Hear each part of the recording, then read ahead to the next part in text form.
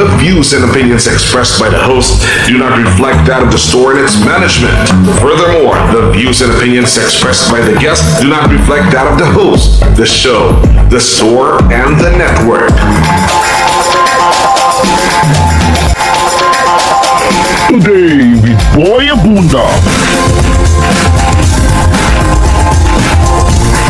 It is important to conduct an interview to a teacher to know about their background and experience they had in teaching. Let's find out the 21st century skills of a teacher and which now they are engaged in. At the end of this activity, the field study student must be able to achieve the following intended learning outcomes. First, identify the social roles and functions of a teacher to promote harmonious relationships with learners, parents, schools, and the wider community. Second, understand and appreciate the importance of school community partnerships in the educative process. And lastly, recognize the importance of teachers assuming responsibility for personal growth and professional development for lifelong learning. Hello, Kapamilya! Today, we prepared something very special. We have a special guest from Pangasinan State University, Bayambang Campus, and they are a field studies students taking Bachelor of Physical Education. Welcome to Today with Boy Abunda. To our first guest, for observation report, let's have Mr. Cholo Damasco. Thank you for inviting me here in your show as your guest tonight. Just relax because I prepared some questions for you based on the interview result and data gathered from the teacher you interviewed. Well, I guess you are much prepared. Let's start. For my first question, what is the personal and professional attributes of the teacher you interviewed? According to Mr. Ronan Mendoza, he wants to finish all the tasks given to him immediately. He is a very passionate and workaholic teacher from Pangasinan State University, Bayambang Campus. He always embodied the qualities of a good teacher.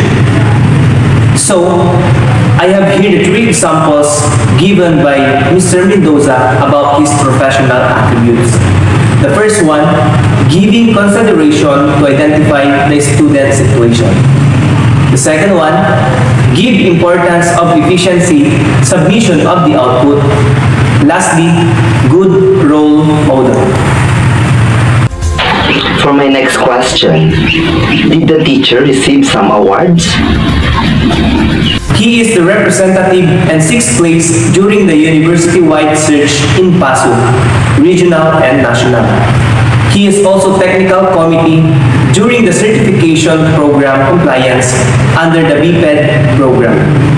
He is also part of PQA Level 3 Achiever. Did the teacher conduct some researches? Here are the research conducted by Mr. Ronan Mendoza. During his college days, research in professional education and research specialization. Then, compliance of PSU in offering Bachelor of Culture in Arts education program for his partial fulfillment for his Master of Arts in Educational degree. I wish I can do some research too. Well, how about some extension activities? Here are the extension activities by Mr. Ronan Mendoza. He conducts extension program in Tanulong to play and to teach Rondalia instrument during college days. PSU LGU ICT Connect project, a technical committee who is in charge during documentation. Can you please give at least 5 roles and functions of a teacher? Describe how they are done. Here are the 5 roles and functions of a teacher. Fair and unbiased teaching, equality, role model, social education, and social policy school. It is a teacher obligation to establish supportive and welcoming learning environment for all the students, as well as to recognize and respect the position of power. A teacher's social responsibility necessitates that he or she not only care about these students, but also must understand his or her place in the community. At this moment, let's talk about research and extension involvement. How do teachers conduct their action research work? Based from the professional qualification of a master teacher, every year there should be an action research conducted. I conducted my study in my school wherein my respondents are selected grade 10 students. Describe the extension project that the teacher was involved. He conducted an extension program in Tanulong during his college days, where they taught and played rondalla instrument. He is also a member of technical committee for the PSU LGU ICT Connect, and he is in charge of documentation for the said extension project or program. This PSU project is extremely beneficial to both teacher and students. All welcome our next guest. She is also a Bachelor of Physical Education student at Pangasinan State University Bayamban Campus, Miss Aliyah Elevazo. Wow, you look amazing today, Miss Aliyah Elevazo. From what I see, it seems that you are very ready to answer my questions. Am I right? Well, I'm doing great, Tito Boy. By the way, thank you for having me in your show. It's such a pleasure. For your first question, Miss Aliyah, does school community engagement influence the educative process? Yes, the educational process is influenced by school community engagement. According to a recent policy brief from the National Education Association, when schools, parents, families, and communities work together to support learning, students tend to earn higher grades, attend school more regularly, stay in school longer, and enroll in higher level programs. As a result, school community engagement helps induce curiosity in the students. How would you report achievement or result to a bigger community?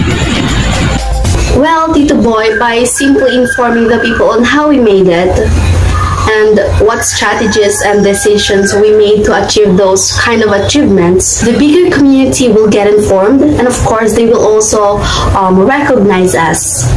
This only means that school community engagement is indeed a key. How do personal and professional skills of a teacher help in preparing his or her function? The personal and professional skills of a teacher helps in preparing his or her task by making them more efficient and become better at planning, managing, and organizing. They can also accomplish their task and perform their own actions effectively by simply applying the necessary skills of a professional teacher. To share with us his reflection on the activity, let's welcome our last guest, the smart and fresh Mr. Dennis Caranto. How are you, Mr. Caranto? You look very fresh today. Well, I'm doing great, Tito Boy, and by the way, thank you for having me here. Nice to hear that you are okay, Mr. Caranto. Let's proceed to your question. As a future teacher, how would you establish good school-community collaboration? How can you work well in the community? Inside the classrooms and facilities, as a future educators, we need to work hard to foster a sense of community.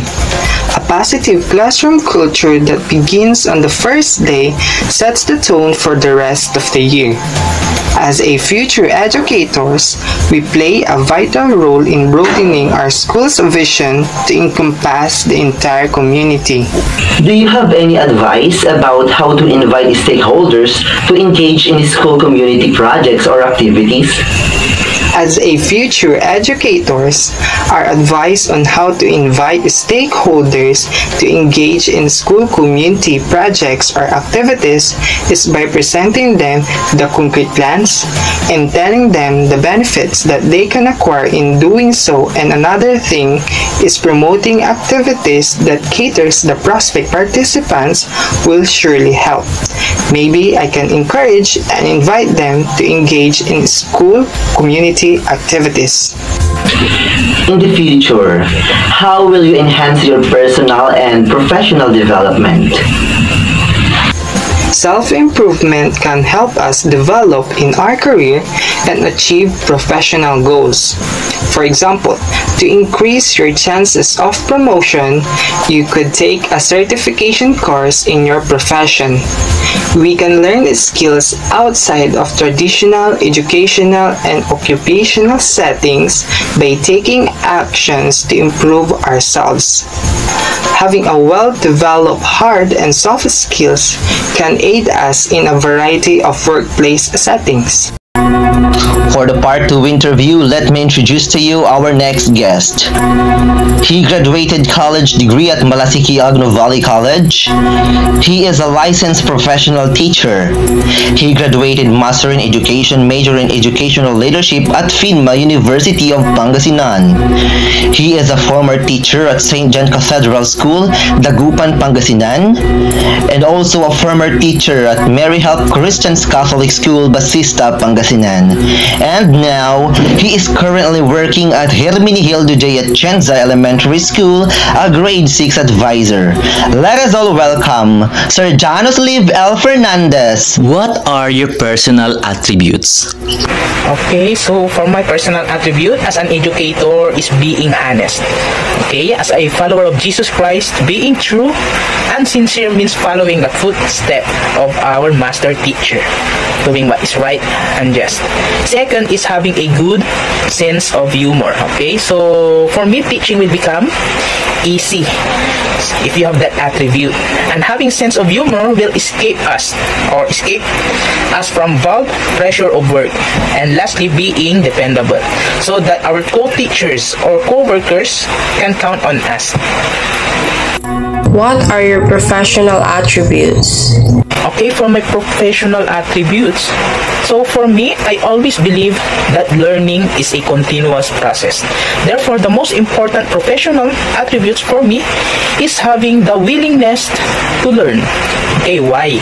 Because in the field of education, you will become a true professional if you are always open to learn more and advance the skill that we have, and especially always looking on the bright side of life. The list of awards received. Okay, the list of awards that I received. Okay, the rewards I received or achieved during my college days are Student Teacher Award and Governor's Leadership Award. And with the grace and guidance of our Lord Jesus Christ, I graduated my master's degree this year. List of researches conducted. I have only one action research.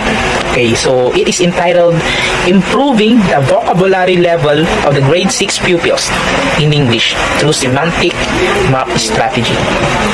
List of extension activities. Extension activities.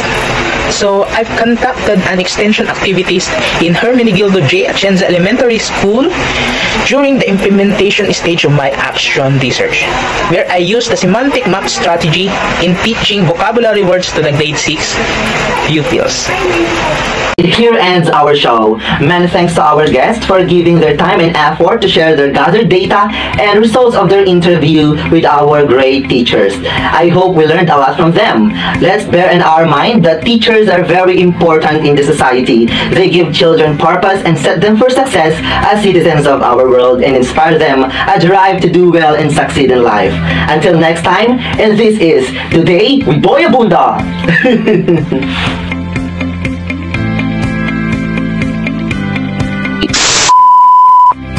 Thank you, sir. So next po, what are your awards na na-receive na po ninyo, sir? Meron? PSU Bayambang, I have awards received in the field of pageantry, having the opportunity to represent the campus during the university-wide search,